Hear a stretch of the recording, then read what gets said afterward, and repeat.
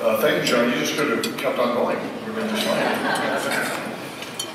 Well, good morning, everyone. Very pleased to be here. But I have to tell you, it's really hard to compete with the great company. It really is. It's difficult for you to pay attention. I get all that. But I have to tell you one thing. That at 4 o'clock today, Hamilton time, 5 o'clock our time, the Mayor of Hamilton will be donning his rider jersey at a City Council meeting and raising the rider flag, the Rider Nation flag, over the City Hall. I think that's fantastic.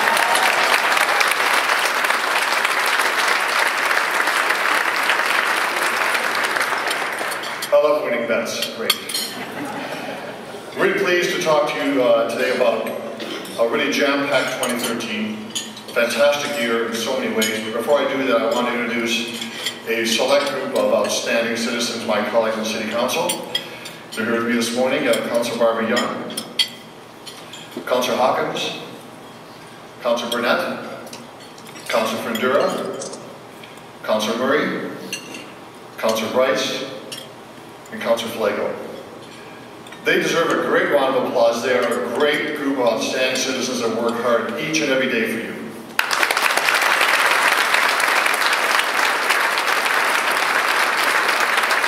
We have a strong team. We work well together. We have different backgrounds, different experiences, and different opinions all the time. But we have one purpose in mind that we share. We love our city, and we want our city to reach its full potential. That's what we keep our eye on all the time. But as good as our team is, we're not really a team together until we have our administration with us too that works well. Glenn Davies and his staff, many of them who are here today, are a dedicated team that really works to move our city forward with great, exceptional customer service. So I want to give them a round of applause and acknowledge the great work they do for us today.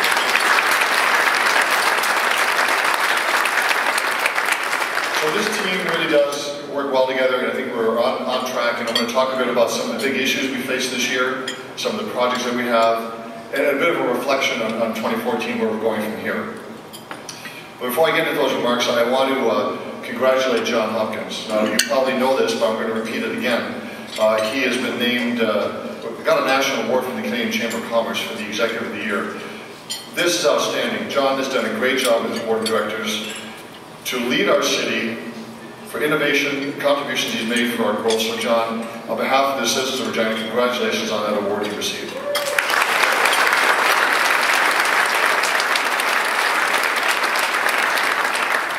So over the past 12 months, there's a couple of events that have taken place, some incredible activities, and I'm reminded of some principles and some lessons that we've learned. Some of them are pretty obvious, but they hit you, they're important to me as your mayor. The first one is that the citizens of Regina are always right. Now, whether we get into an election, which we had just over a year ago, or a referendum, whatever the citizens decide to do is the right thing to do. So if we decided on the referendum that we're not going to do a public-private partnership, and the public said, no, we're not doing it, that's the right decision. They decided otherwise to endorse what council wanted to do, it's the right decision. And as every community, when you make a decision, you stand by the decision and you move on. So I'm very proud of the citizens that are focused. Takes me to the next point. Residents are always paying attention. I don't know if, as a casual observer on council, you see people talking about issues. They're not engaged because they're going about their daily lives, building our community, living their lives, taking care of family, running their businesses. But when they're engaged, they know what's going on. They make a decision based upon knowledge and understanding. And for the P3 issue on the referendum, they followed, they understood it. And members of council can know this. They talked to many residents across the city who understood the issue, they got it, and they voted accordingly. So people are paying attention. When they choose to vote in an election, or vote in a referendum, they know what's going on, they choose to act accordingly. The other principle that we have reaffirmed is that the citizens want and they expect us to act. They want us to govern. I don't know how many times I've heard this, and again, I know members of council will share this view, that people said, well, we elected you to govern. So govern. That's why we have this referendum, and that's a legitimate democracy, tool of democracy, I get that, but they want us to govern. So as your mayor and as councillors, that's an affirmation that people understand the process and respect the process. So we're very pleased about that as well. Very gratifying. And finally, another principle that's important is that with clarity of thought, determination, and purpose, and goodwill, we can tackle some tremendous problems in the city. We did this year with the Armor Regional Planning. I'll speak about that more in a moment. Very, very fundamentally important thing. I want to sing about Micheal O'Donnell, who's not here today, Councillor O'Donnell. We did a great job with Glenn Davies and Jason and Diana Morlock. We did lots of work to push that file past the finish line. A lot of work to do, but a very good job. So that's a monumental achievement for us, I think. But we work in partnership, and of course the Chamber is a major partner that we work with all the time. We don't always share the same viewpoint. We don't always agree on issues, but we have a respectful, good and productive relationship. And we share a lot of common goals that are common to most governments and most agencies. We want to strengthen our community. We want to provide for the best quality of life for our residents. In particular, we want to create a positive work environment so entrepreneurs can do what they do best. Invest in our community, create jobs, expand our economy, and move us forward. So we appreciate as City Council the work you do, John, and your board and your membership to move our city forward. So now I want to get into 2013. And simply put, 2013 was an unbelievable year, an incredible year in so many different ways. So I want to paint a bigger picture for you initially. This is the part that I love the most, and that's economic numbers and the economy. So I want to talk about the big picture. And you all know in this room that we have led this country in growth in just about every economic indicator you can think of. We're at the top or near the top all the time.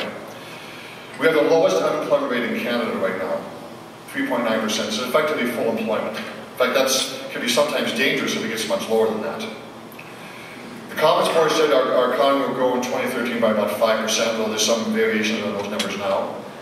Only Saskatchewan topped us at 5.4%. We're expected to grow by 3.9% in 2014. Again, near the top of the pile.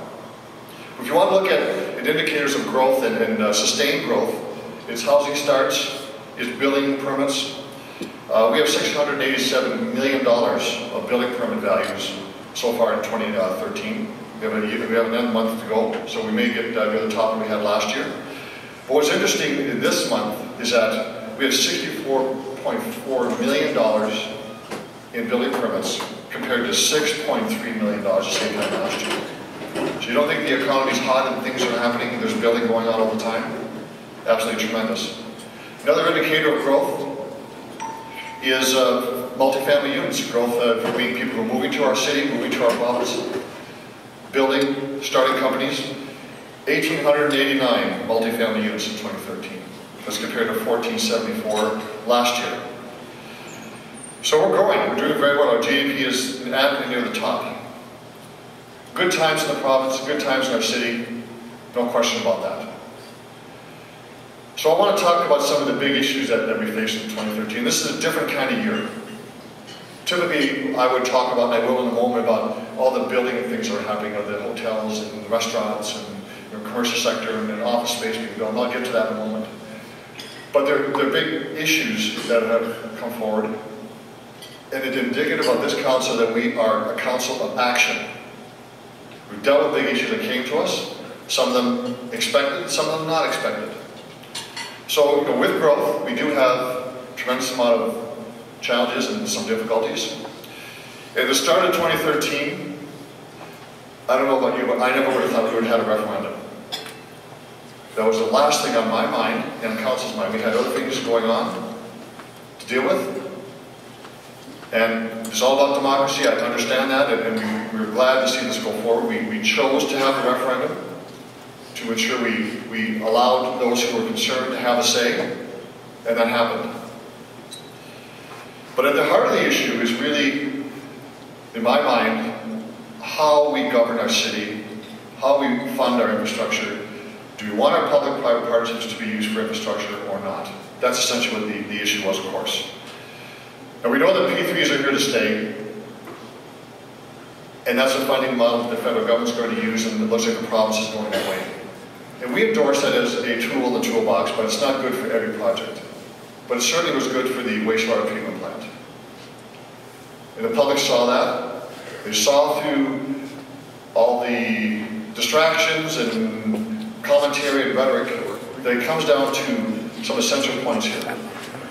Council unanimously agreed to a public-private partnership as being the best interest of the public financially and for project management, both for construction and for operation and maintenance. They saw through the rhetoric. They saw that it wasn't a threat to lose our water supply or we're going to privatize. They got rid of all that and they got down to the essence. It's a pocketbook issue. It's about council leading, and we led. So, very important issue here. So, again, P3s are not meant for every project, but they certainly are for this project. They endorsed our economic plan, and they endorsed our strategy for growth. So it's very gratifying to see that. The other issue that we faced, of course, and it wasn't that long ago we had the election. It seems like a long time ago, given the activities of the year. Just over a year ago, we had our election. And our council promised that the first order of business, we became distracted because of the referendum, was on housing. Housing was our big issue. And we kept our promise. This council is based on action and making decisions that affect our lives every day. So we made some big advances, and within a year of being elected, we had a housing summit. That was designed to talk about how we can grow our community, respond to our growth. We had a 0.6% vacancy rate, constraint to growth, the quality of housing, the price of housing, all a huge concern. We had the housing summit in May. We brought together about 250 people. What was unique about this meeting was we had federal and provincial representatives at the conference. We had non-government organizations. We had builders, developers, all together trying to talk about solutions to our housing issue and how we can move forward. How do we move the file forward to continue to grow? What we don't want to see is have what happened in other provinces where they don't respond to that growth. And we have some unique issues facing our city, and we do today. One of the outcomes of the Housing Summit was our Housing Commission, a permanent commission of council, committee of council, that will guide us in our development. It's not meant to supplant our planning commission. It's to get rid of red tape, to make sure we make decisions more quickly and respond to the market more quickly. This is a tangible outcome of our discussions, and we're very pleased to see that going on. We've had a couple of meetings already, and we're already getting into some significant issues of how we move forward on some innovation in the marketplace. But we'll continue to look at market housing, below market housing, social housing, affordable housing, attainable housing, and what's also on the radar screen for us now is homelessness. And we'll be dealing with that issue with the Commission in the coming weeks. This is an issue because not everybody in our city benefits from economic development at the same time in the same way. We are obligated morally to look after those who can't take care of themselves, and we'll do that in terms of our housing. Our target for housing, of course, is to have 3% vacancy rate by 2017. We're now at 1.9%, and as I mentioned, we have about 1,800 family units that are coming on the market. More apartment buildings coming on stream, so we're hopeful that we'll meet that target well in advance of 2017. Another big issue, of course, I referenced it earlier, is the Arbor Sherwood and our regional economic development. You know, for many years, we didn't have a problem or difficulty in relation with the Arbor Sherwood because our economy was rising slowly, but not really incredibly fast, and most of the issues we had on the Regional Planning Commission dealt with division of farmland outside the city. And no real commentary on what we're doing inside our borders because we're developing more inside versus expanding our borders. But with tremendous growth since the mid-2000s, everything's changed. Everybody, every order of government wants to benefit its residents. They want to partake in economic development, and they want to ensure that they reap the benefits. And there's nothing wrong with that. That's good. So we had a problem with relationships. We know about this. It's been in the media for quite some time. a disagreement on how and when to develop. But we saw the big picture together. Council, administration, we understand the bigger picture, and the Armor Sherwood did as well. You know, it doesn't take rocket science to figure this out, that if we don't get this right now, generations in the future will say, you had an opportunity to seize the opportunity for growth, and you didn't do it. Why didn't you do it? It's a great motivator. The other motivator is the view of plenty. We have a lot happening here. We have tremendous growth that we benefit together. So we have what I think is a landmark decision, a landmark agreement that's a template for the rest of the province. We have agreement on annexation for the city. We're going to annex, as effective January 1st, 2014, 8,500 acres of land in the northwest, southwest, and southeast. We have agreement. We signed it off, the minister signed it off. It's fantastic news. For those who look for more space to build more homes, Stu, you know that it's going to be there. You know, for regional growth, you know, for economic development growth, for office space, industrial space, we have capacity. It's going to take time to get there, but that's the vision. The shared growth of sustainable economic growth, very, very important. Our official community plan, which we will be approving on Monday night, is another testament of working together with the Armor Sherwood on really a joint OCP. The language is very much the same. The idea of growth, the map of growth is all the same. We are acknowledging their need to grow as well, and their support for growth as well. And we have now a working relationship. We have 3 committees that will work together. Council meets a couple times a year, council to council. We have working groups that will meet from time to time, and we'll have other committees that will talk about applications for growth. Where we had no relations at all formally, we now have 3 committees working together. This is excellent news for us, and it really shows a lot of maturity and growth in both the Armor Sherwood and for the city of Regina. It's about seizing opportunities and benefiting our citizens today and into the future. Another big development that's happening, a bit under the radar screen, but no less important for us, is the RRI, our stadium project. This move is moving full speed ahead, on time, on budget, all going very well. And this $278 million project for a community stadium is the beginning to repeat of a major overhaul for downtown. Once the stadium is built in 2017, we'll begin to see a new neighborhood built up where our current stadium is, and we'll be looking at the CP lands downtown for growth. No other city in Canada right now has this opportunity to frame and shape our downtown in the way that we can. It's a wonderful opportunity for us, an absolutely incredible opportunity. And you don't think there's going to be a demand for housing, commercial development, retail, nightclubs, just hotels, everything, just incredible. This community will shape that. Not city council, our community will shape that for us.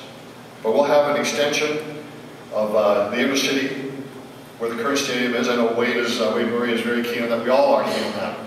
But that will rejuvenate that part of the city, the downtown, in a way that will be just incredible. Now, speaking of downtown, of course, we have some ongoing issues with downtown. We have a lot of work being done. We built the plaza, and there's other things happening down there. This is a work in progress in a positive way. We have now a focal point for festivals, for celebration for downtown. That I think is important for all of us to see that and have that. But we also have to work to make this the heart of our city, to continue to make it the focal point.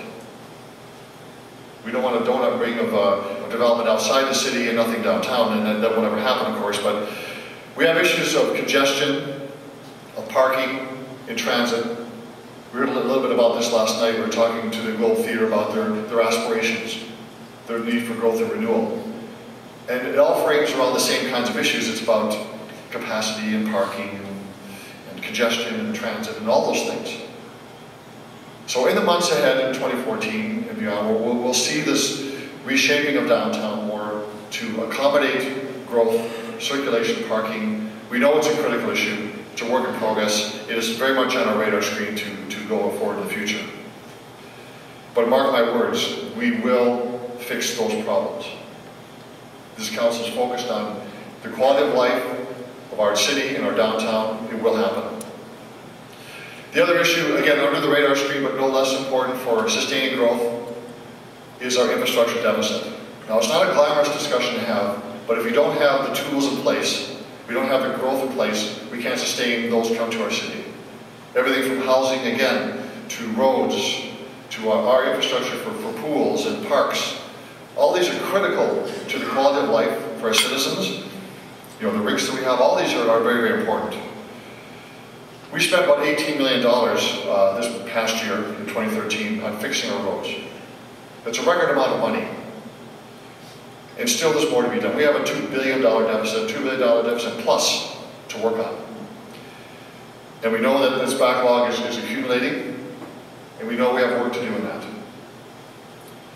The Build Canada Fund, the federal government is talking about a new fund for transferring for infrastructure.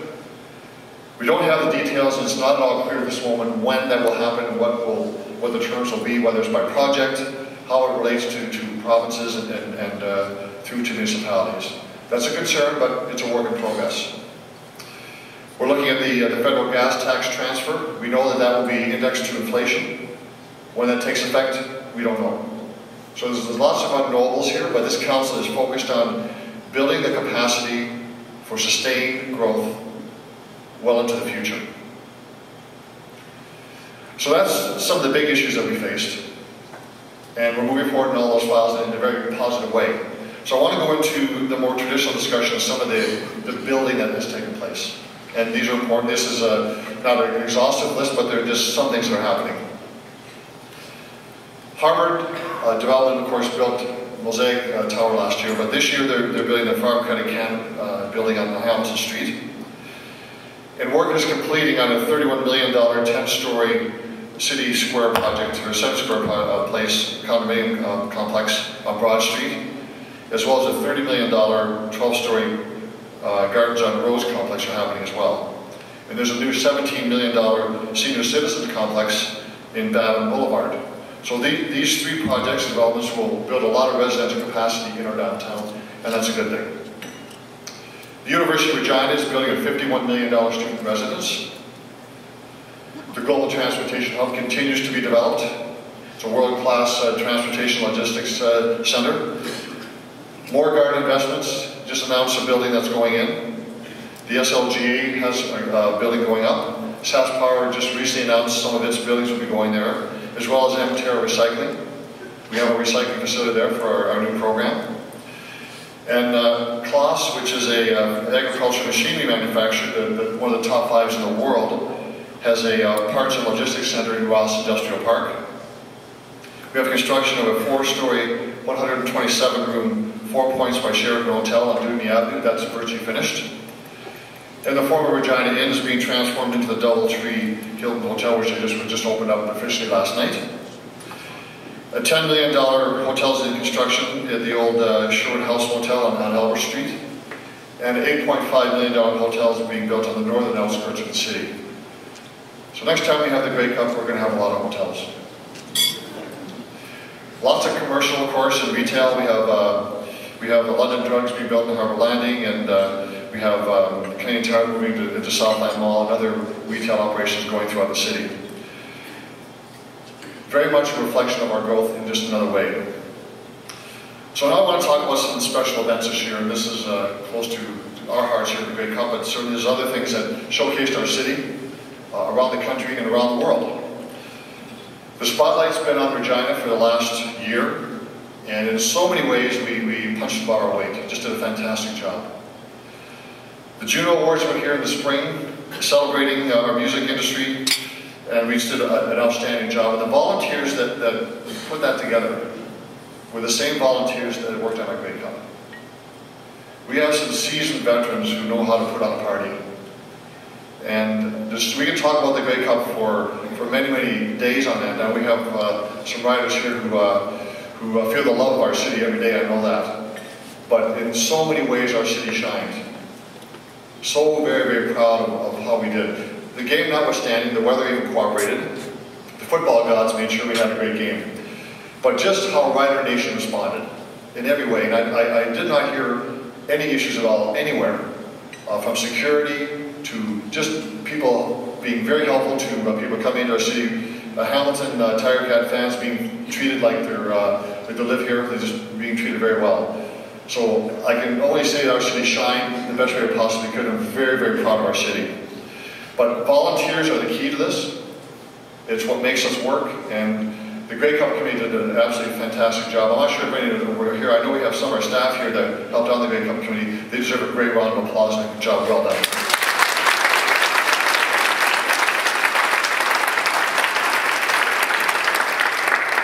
So we had a fantastic year, a remarkable year. Some great accomplishments, but I think we can, I believe we can do better, and will do better in the coming years. This year branded our council as a council of action. The files were thick and heavy. I'm getting into my 17th year on City Council. This is by far the biggest, most complex year with biggest issues I've ever faced. So our council has done a great job of shepherding this through, our administration very much so. So I want to target just a bit about 2014 for a moment, and then I'll close off on this discussion. No discussion will be complete without discussion about our budget. And it is, as every year is, a work in progress, and about trade-offs, about balancing expectations with the ability to pay. But what we have in mind, what we always keep on target, is value for tax dollars and spending your tax dollars wisely.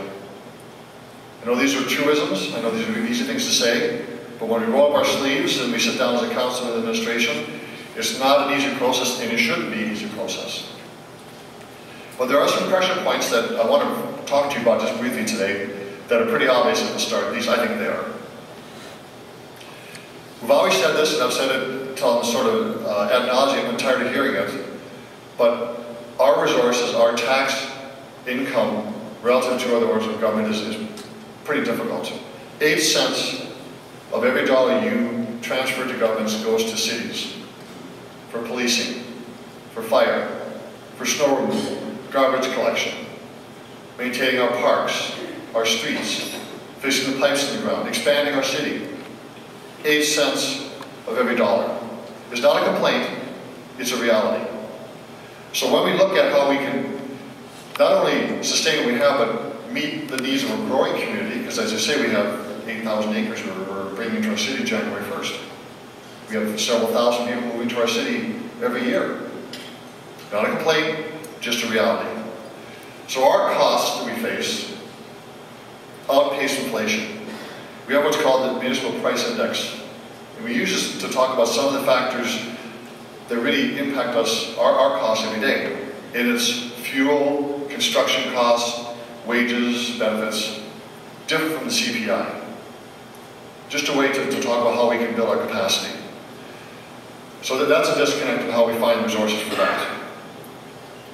We also have another reality, which I'll speak about, and this is the municipal operating grant. And before I talk about its impact in 2014, I want to thank the province once again, excuse me, for the transfer of the municipal operating grant. No other province in Canada has a transfer of the PST to municipalities, and we're the envy of the rest of the country. So we thank the province very much for this. It's allowed us to provide better service, provide more resources to do what we need to do to make our city grow. But this year we have a change in formula, change in accounting, where we're losing about $2.5 million. Now, is that a complaint? No, it's a reality, but it means we've got to find that somewhere else. So it's a pressure point for us. So this budget will be difficult. They're all difficult, but this one particularly will be. Those are the pressure points we have, among others. And of course, expectations that we have for our city to grow. We have the projects we need to do, we know we have to do. So we're going to balance the ability to pay with what's expected in our community. In early next month, you will receive a copy and made public what the budget is, the proposed budget. We'll discuss that, as we always do, with the floor council. And we'll decide and vote on this in February. But it will be a good budget that balances your ability to pay with our growth. So, in conclusion, I just want to thank you again for listening to me and let me speak with you and to share with you an exciting year we've had. We have tremendous opportunities. The RRI is going to go forward, and what's exciting about that one is literally going to be coming out of the ground. Construction of the stadium starts in spring of next year. Now there's edifice growth of opportunity that's absolutely fantastic. We also have the North American Indigenous Games happening.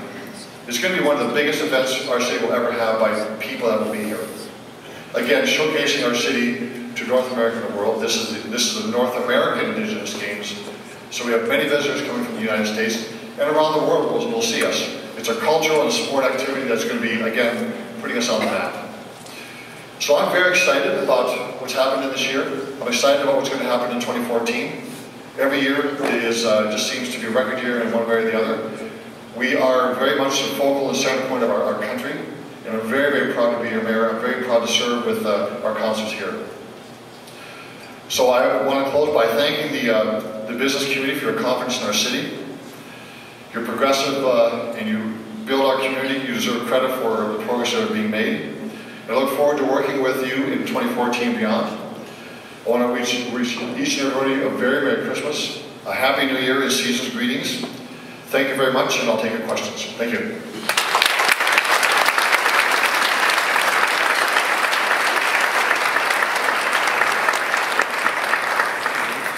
Thank you, Your Worship. This was another big implementation plan this year. Congrats on the curbside recycling. Are you looking at implementing curbside composting just like your home province?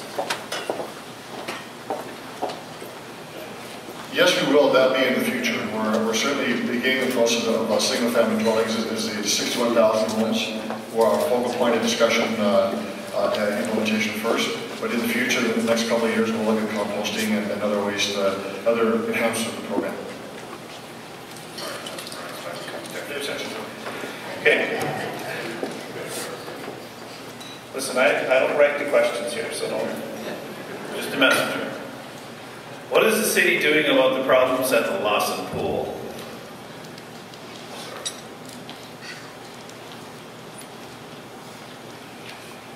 Well, you know, I'll say this: the health and safety of residents is always first and foremost a critical issue. That's even a non-issue. We want that all the way. We've always met the standards, but there are some issues that some of the public is facing, and we're working with the province, and we're working with the consultants to address the issue. It's our top priority, and we will continue to work on this to make sure it's safe. It is a great facility. We're trying to determine the nature of the problem, the cause of the problem. It's a complex issue with chlorine and how it interacts with the air and the surface of the water. It's a complex issue, and we're about two experts from the United States to come in and look at short-term resolution and a long-term fix of the problem. So it's top of mind for us. Okay. Although housing starts are fantastic, given the tremendous volumes of new construction, is the city not concerned about the quality of the builds? There doesn't seem to be much in the way of inspections during the construction phase. Is there a shortage of qualified inspectors? Stu, you want to take this one? Sorry, just, no. We have enough inspectors to do the work. I think the home building industry is a leader in innovation. Stu in particular, but his membership has been with us all along in respect to our official community plan, dealing with development issues across the piece. So I don't accept that our homes, any homes, are sub-quality. The industry regulates itself. We do have inspectors, they do inspect, and any issues that we do have are resolved quickly, and I think our homes are as good as anywhere else in Canada.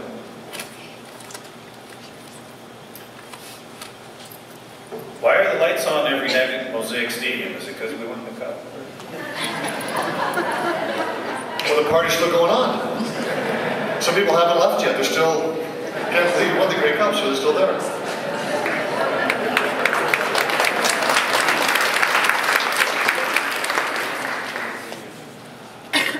Okay, you talked a little bit about downtown. There's a couple about downtown. The last put them both together. Will 12th Avenue be opened up to traffic again to ease the congestion on 11th Avenue? I think you spoke a little bit about that. Is the City Council looking at improving the traffic flow in downtown Regina? I think there might be a theme there. Yeah, as I mentioned earlier, this is a work in progress for downtown. But the plaza was originally designed to be two-way traffic. That was the intent.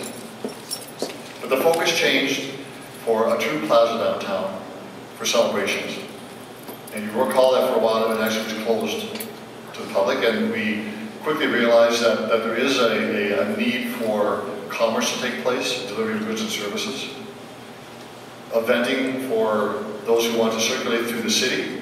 So we have a limited access to the plaza, but it is of course closed during festivals like the Grey Cup and Juno Awards and Fashion Week. That will continue to be the case, but we're looking at ways to enhance flow for downtown. Not just the plaza or 12th Avenue being open to the public, but it's also other ways like moving some buses for downtown, doing some innovative things to increase circulation. But it is a downtown. Every city in Canada has a congested downtown compared to outlying areas. So we have to be realistic at what will be achieved and can be achieved. The Cornwall Center Parkade now has a way to get out easier in and out of there, which is important. You can flow through it on 12th Avenue, not directly. So we are trying to find ways to meet the needs of circulation for downtown, but also, you know, it is a downtown. You're going to have congestion. And we can't eliminate it. We can make it easier. We're doing the best we can. You'll see things happening in 2014 that will begin to address that issue better. And if I could just add, Your Worship, you did respond when the concerns were raised by the community that wanted to see 12th Avenue. So, okay, again, I didn't write the question. You're going to think I wrote this question. And Randy didn't write it because I was right beside it. So here's the question. Okay. What is Council's plan to address business versus residential property tax when Saskatoon is 1.74 and Regina is 2.3? I think it's your handwriting, John. You know, we've had a long-standing discussion point on this, John. You know this, and of course, Chamber members will know this. We're not always going to agree on everything, and this is one point that is not at the top of our list because we believe that our rates of taxation, assessment, are competitive with the rest of the country. We continue to have the discussion. It's not a closed door, but we believe that we, in many, many ways, are competitive in so many levels. And you know in this room, as well as I know in this room, that people come to invest in our city, they come to our province, they set up business here. The first issue they face, they ask themselves, is not what is the tax rate. That's in the mix, but it's not the first order of business. It's about being competitive in the marketplace. It's about a lot of it, it's a very complex issue. Now, at the end of the day, the final taxes you pay are a factor, I would agree, but it's not top of mind. We are competitive in Saskatoon, Winnipeg, Calgary, Edmonton. On the mix of taxes that are paid, we are competitive, or we're actually near the bottom of the list in many of these. So I know it's a concern for the Chamber. Let's continue to have the discussion. Let's continue to talk about why it's so important for the Chamber. We don't discount that. But in the mix of how we set the business environment, we think we have it right in the bigger picture. Okay, I'm not supposed to respond on that one. This is a different question. It's a medical bond. It's been signed. Do you really want to hear this? No. Laura, do you really want me to, Laura Ross, do you really want me to raise this issue? No, but we can take it back. To get back to the secret. Oh, okay. It's about the trees in front of her house. She wants to be fixing trees in front of her house. We'll get on that right away. Ladies and gentlemen, thank you very much for the opportunity to meet with you. I really appreciate it. Great Christmas and great time to